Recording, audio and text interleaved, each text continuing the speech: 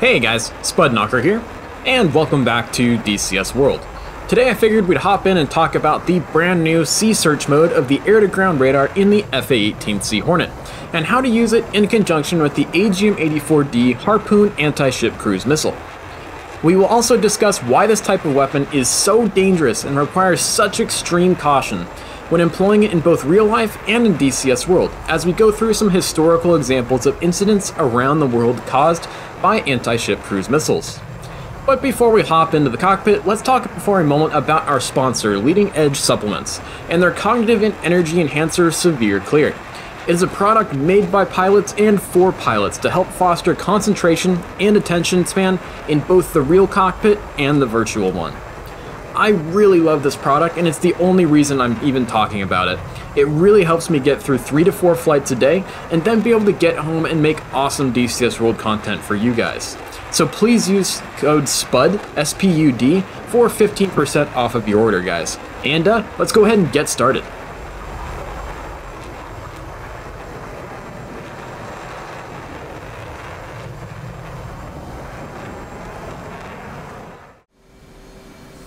Alrighty guys, welcome back to the office of the A-18C Hornet on a bright and early morning over the beautiful blue Persian Gulf. And we'll go ahead and get right into talking about the brand new sea search mode for the air-to-ground radar of the A-18C and how to use it in conjunction with your AGM-84D Harpoon Anti-Ship Cruise missiles. Now, as I alluded to earlier in the intro to this video, anti-ship cruise missiles and the AGM-84D specifically are probably the most dangerous weapons available in the arsenals of any jet in DCS World. There are a number of reasons why the Harpoon and anti-ship cruise missiles in general are some of the most dangerous weapons around, but the biggest one definitely is the fact that it is a lot like firing a pit bull AMRAAM into a furball. You don't know whether it's going to lock on and track a friendly aircraft, a bandit, or maybe just a passing civilian airliner. As a result, there have been many historical instances where anti-ship cruise missiles have caused international incidences and mass casualty events.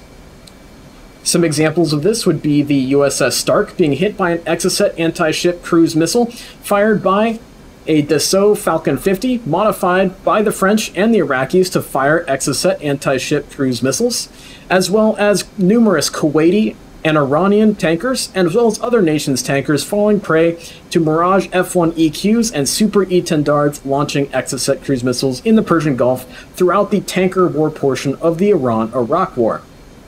Another instance, of course, is the sinking of the Atlantic Conveyor by yet another Exocet anti-ship cruise missile that was decoyed away from Royal Navy destroyers in an attempt to sink them, fired from another Super E-10 dart by the Argentine Navy.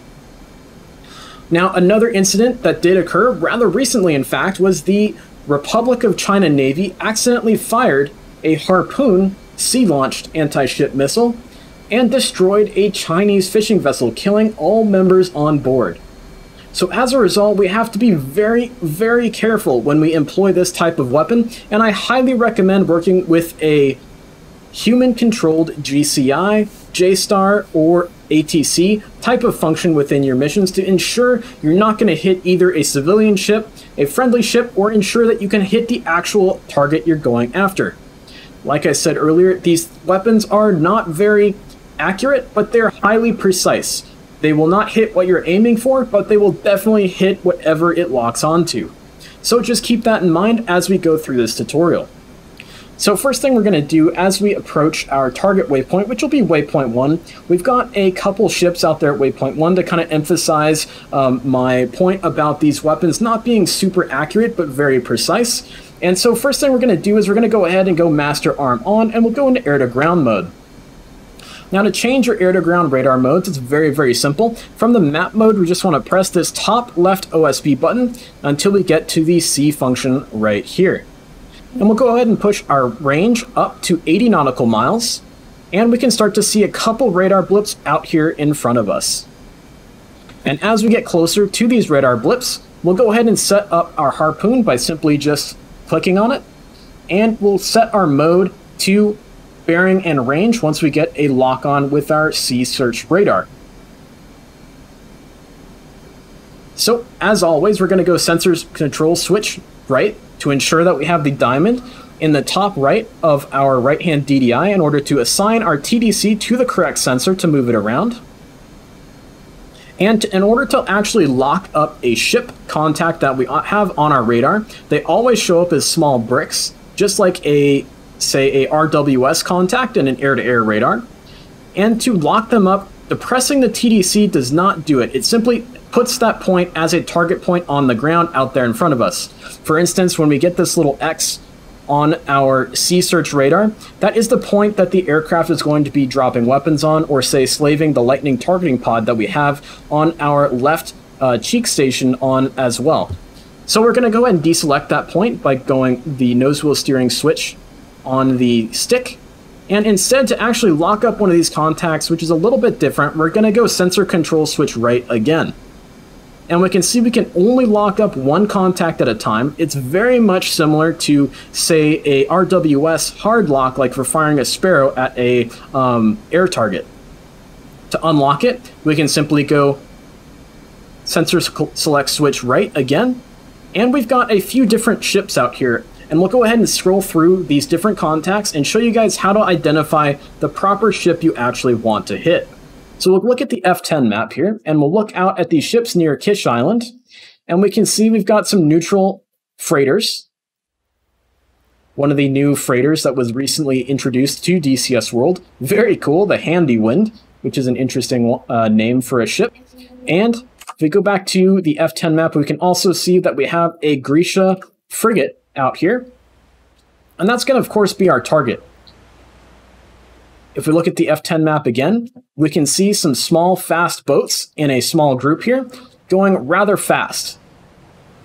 And if we look at the speeds of these ships, they're all going in a more or less same heading. But if we look at the speeds of these ships, we can see the small boats are at about 49-ish, 50 knots. The freighters are about 12 knots, and the frigates at 24 knots. So that's how we're essentially going to be selecting and finding the proper target to engage, of course, this Grisha frigate.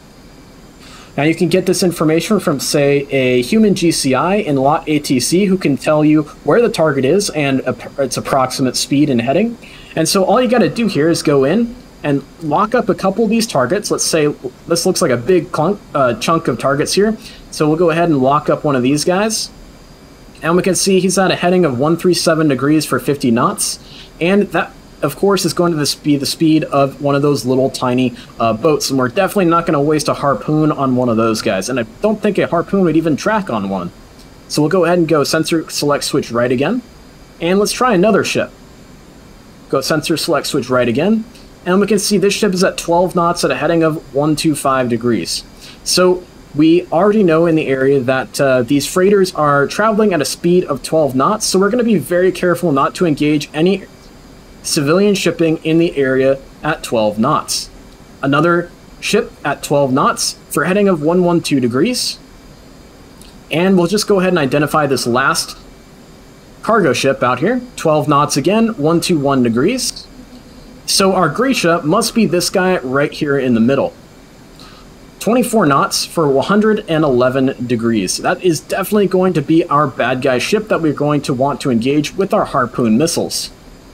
Now here is something to keep in mind here. The setup of these ships that we could see on our sea search radar, as well as on our radar page there, and on the F10 map, we can see this is going to be a very dangerous engagement for Harpoon anti-ship cruise missiles. The Harpoons could very easily veer off course and activate their radar and lock on to one of these cargo ships off to the right-hand side and to the left-hand side of this frigate, or it could fly over the top of the frigate, completely miss the frigate itself, and target this cargo ship behind it.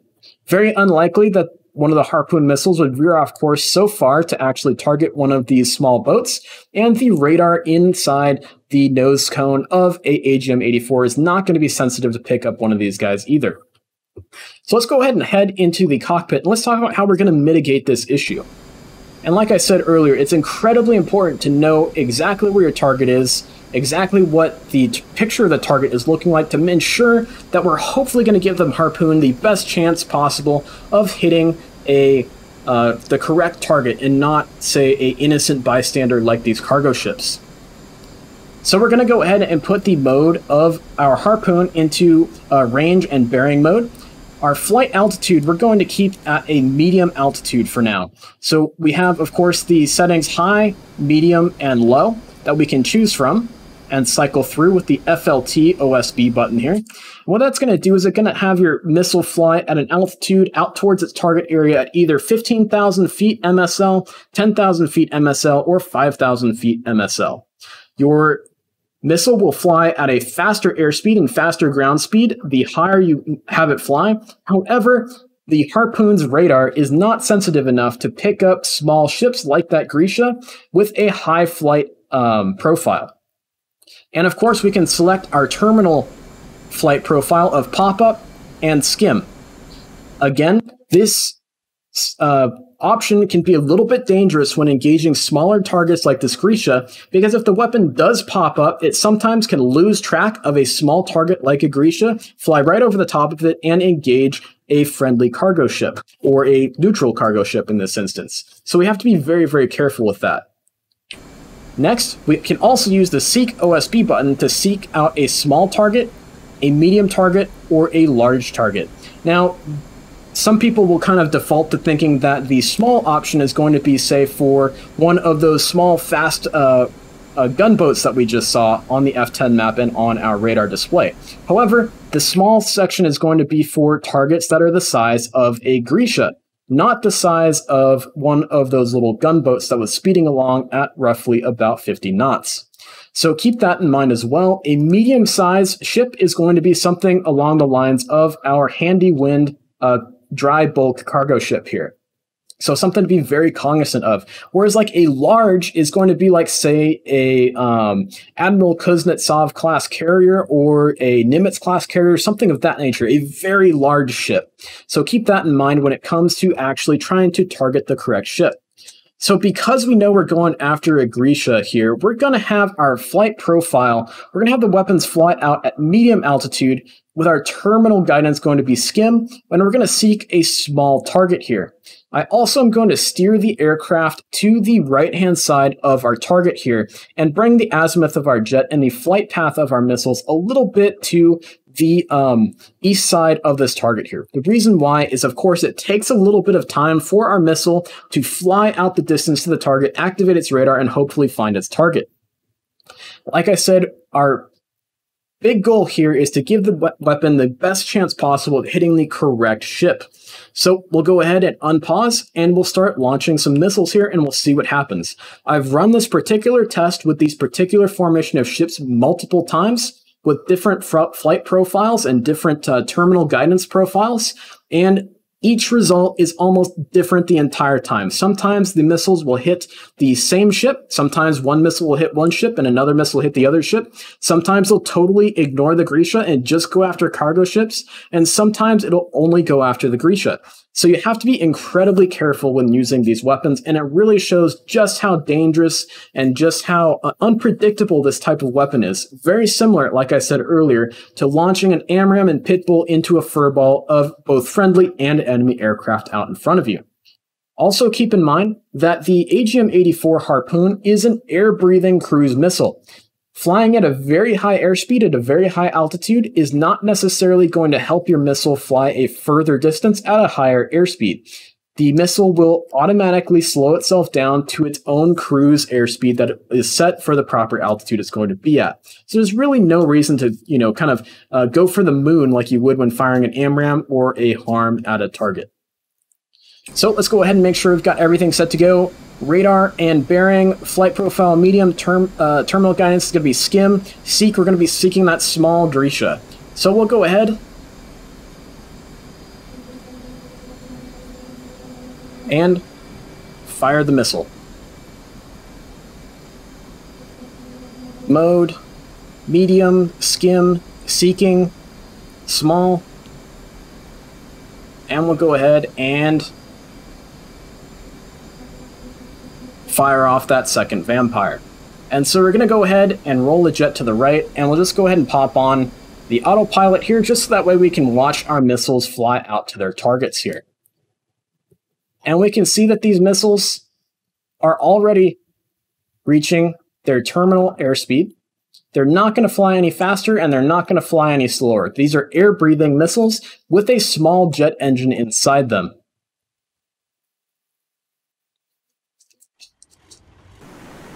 So we go ahead and watch these guys fly out to their target areas. Hopefully, we will get a good result and hit that Grisha. I've noticed that when the Harpoon is flying that high profile out to its target, it's not sensitive enough to pick up a small ship like the Grisha. However, it will pick up those large cargo ships. So we just got to be very careful with how we're employing this weapon, as I've said multiple times now. So we'll go ahead and speed things up a little bit here. And we can see the airspeed of the missile very, very steady the entire time. And it looks like I did not lead the target enough. Hopefully we're not going to see a problem when it comes to engaging this target. And hopefully we don't hit a neutral ship out here. And they should be turning on their radars momentarily.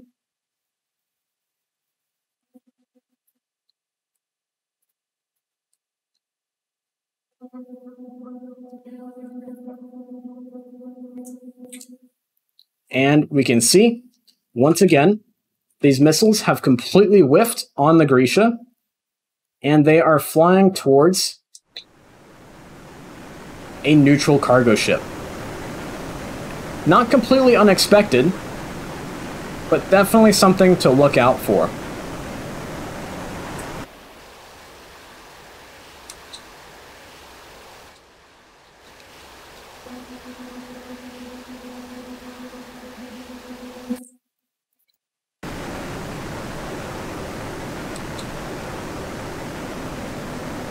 And we can see it's definitely going to go for this handy wind here.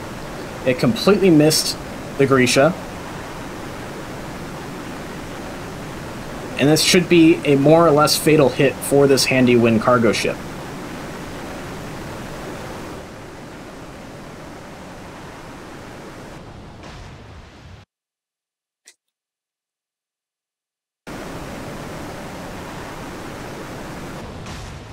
And 2 hits on a neutral cargo ship that had nothing to do with the air war over the Persian Gulf. And we can see this handy wind is definitely dead in the water. She is definitely out of service for good. And so this is a very good illustration as to why these types of weapons are incredibly unpredictable and incredibly dangerous when it comes to employing them correctly or incorrectly. And we can see it's another great representation of why the Iraqis could cause so much havoc launching exocets all over the Persian Gulf during the 1980s, during the tanker war portion of the Iran-Iraq War, and why it caused so much economic havoc on the Kuwaitis, Saudis, as well as the Iranians, of course. And so I hope you guys enjoyed this video. I was hoping personally that we would get at least 1 hit on that Grisha, but it does show you guys how, critical it is to be extremely precise with this weapon system. And when you do have neutral shipping around enemy shipping, you really just want to be really careful, maybe even think twice about employing that Harpoon until you can see that that enemy ship has separated out away from some of that friendly or neutral shipping. As well as it really shows you guys that if you were firing at a task force flying in close proximity, there really is no way to pinpoint one of those ships in that task force. So I hope you guys enjoyed this video, and if you did, please give us a like and a subscribe, and stay safe out there, guys, as always, and fly safe as well. So thank you very much, and we'll see you in the next one.